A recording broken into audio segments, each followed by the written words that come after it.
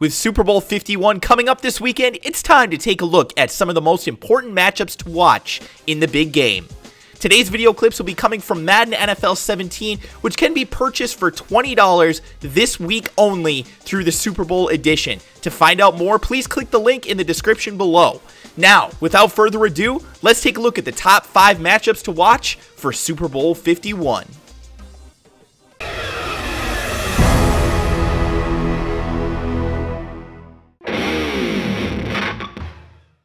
Starting off today's list, we have a matchup between tight end Martellus Bennett and the Atlanta Falcons linebackers and defensive backs. Now, Atlanta's base cover 3 defense can be exploited by getting athletic players lined up against linebackers or even safeties. Atlanta struggled against both the Packers and the Seahawks tight ends, allowing touchdowns to both Jared Cook and Jimmy Graham already in this playoffs. Now, Martellus Bennett himself hasn't been particularly important as far as the Patriots' game plans go thus far in the playoffs, but the matchup here actually makes a lot of sense for him to be an important part of what the Patriots try to do on offense in the Super Bowl. Bennett is an athletic player, very quick, underrated, and he's also a player who has been a little bit disappointing so far in his run as the Patriots' main tight end since taking over for Rob Gronkowski. Now, Atlanta's young defenders have started to come around a bit, but Bennett can still be a big-time playmaker. He can make spectacular catches down the field, particularly in the end zone, and that's the kind of thing that Atlanta has struggled against thus far, particularly in the playoffs, but also in the regular season. So watch out for this one because it could be an underrated factor as to what ends up happening in this game. If there's ever been a blueprint for how to stop the New England Patriots offense, the one designed by the New York Giants has to come into play. In both of their Super Bowl victories over the Patriots, the Giants were able to get after Tom Brady, and that's why plenty of attention needs to be paid to Atlanta's Vic Beasley. Beasley quietly led the NFL with 15.5 sacks this season. He moves all around the field, creating tons of matchup problems and really confusing the defenses with his ability to get off the edge quickly and also make moves onto the inside as well. Now, Brady was sacked only 15 times in 12 regular season games this season, and the offensive line is definitely going to have to step up and continue to do that in the Super Bowl.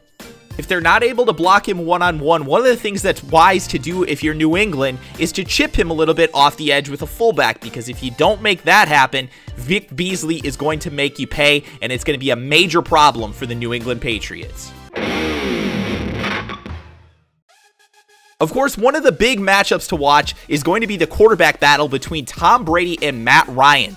Now, obviously, these guys aren't going to be on the field at the same time, but the battle is still going to be very interesting to watch. Which offense is going to be able to attack the defense? Which offense can stay on the field longer? Which one can put out bigger plays? And which one can, I guess, in the end, just put up more points? Because that's the name of the game in this matchup. There should be plenty of points scored in this football game.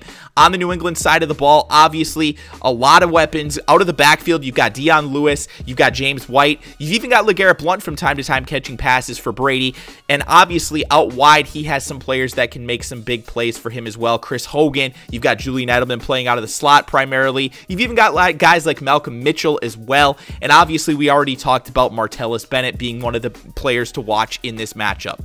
Now, for the Atlanta side of the ball, it's pretty much Julio Jones as far as the big play receivers go. We do also have Taylor Gabriel who can obviously go deep, but it's going to need to be more than that because New England is known to take away the opposing team's top players, and because of that, other players like tight ends and running backs out of the backfield, Devonta Freeman, Tevin Coleman, those type of guys, Taylor Gabriel, Mohamed Sanu, they need to step up and help Matt Ryan win this battle.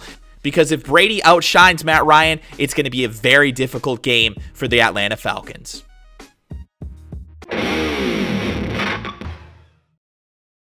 Second-year head coach Dan Quinn will have his hands full this Sunday as he goes head-to-head, toe-to-toe with the man, the myth, the legend, the guy who will now be coaching in his 7th Super Bowl as a head coach Bill Belichick. Now, Belichick obviously is known as being one of the league's smartest coaches, but Dan Quinn has done an excellent job. It's also worth noting that Quinn was actually the defensive coordinator for the Seahawks when they played the Patriots a few years back in the Super Bowl, and that game obviously came down to the Patriots making a big play on defense.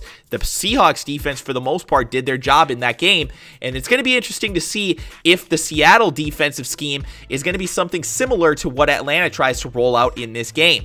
Now, statistically, New England's defense is quite a bit better than Atlanta's, but Atlanta does have players that can get after the quarterback, and we've seen in the past, obviously, that the Patriots have struggled when opposing teams have been able to get after Tom Brady. So that's what I expect to see. I expect a lot of heat, and if Brady ends up making mistakes, we could very well see this game go in Atlanta's favor. However, Bill Belichick has been known to be one of those guys who completely changes things up, and I do expect that Belichick is going to have plenty up his sleeve in this game, and it could very well come down to a coaching battle here in Super Bowl 51. There's been no shortage of media attention this week for wide receiver Julio Jones, as he has really been the catalyst for Atlanta not only being a great offense, but also finally coming together as a full unit to make a run at the Super Bowl. And on the other side of the field, we have a cornerback that has been one of the most underrated players in the league the past 2 seasons, and that is Malcolm Butler. Butler was one of the highest rated cornerbacks throughout the regular season by Pro Football Focus, and obviously Julio Jones was one of the highest rated wide receivers by Pro Football Focus as well. Now, Julio is nursing a little bit of an injury, and that could end up slowing him down. He has been held out of practice a little bit this week, and obviously last week as well, as they tried to prepare for the Super Bowl. But the battle between Butler and Julio Jones is definitely one to watch. It's going to be potentially the thing that swings this game one way or another, and that's why I believe you have to keep your eyes on this matchup one way or another. Either we're going to have Julio Jones and he's going to make huge plays, or is Malcolm Butler going to be able to shut him down or at least keep him in check without having help over the top? If he can do that, this game is very likely to go in New England's favor. But obviously, if Julio Jones and Matt Ryan can make connections, it's going to be quite hard to stop Julio and that dynamic Atlanta offense. If Julio's able to get loose, it's going to be extremely difficult for them because they're going to have to cover him over the top with safeties or potentially underneath as well with linebackers, and that obviously will leave other players open or potentially even the running game open. So in the end, guys, these are the 5 most important matchups to watch in my personal opinion. Let me know in the comments section below what you guys think. Do you agree with me on these matchups? Are there other things that you're looking forward to, particularly player matchups, coaching matchups? So let me know in the comments section below, guys, who do you think is going to win the Super Bowl MVP? Is it going to be Brady? Is it going to be Matt Ryan?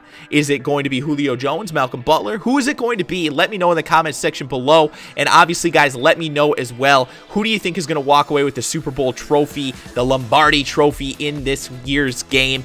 Is it going to be Atlanta finally getting it done, or is it going to be, again, the New England Patriots walking away with what will be their 6th Super Bowl under the Belichick and Brady era? Thanks again, guys. Hope you enjoyed the video. If you did, drop a like, subscribe to the channel if you are new, and I'll talk to you guys again soon.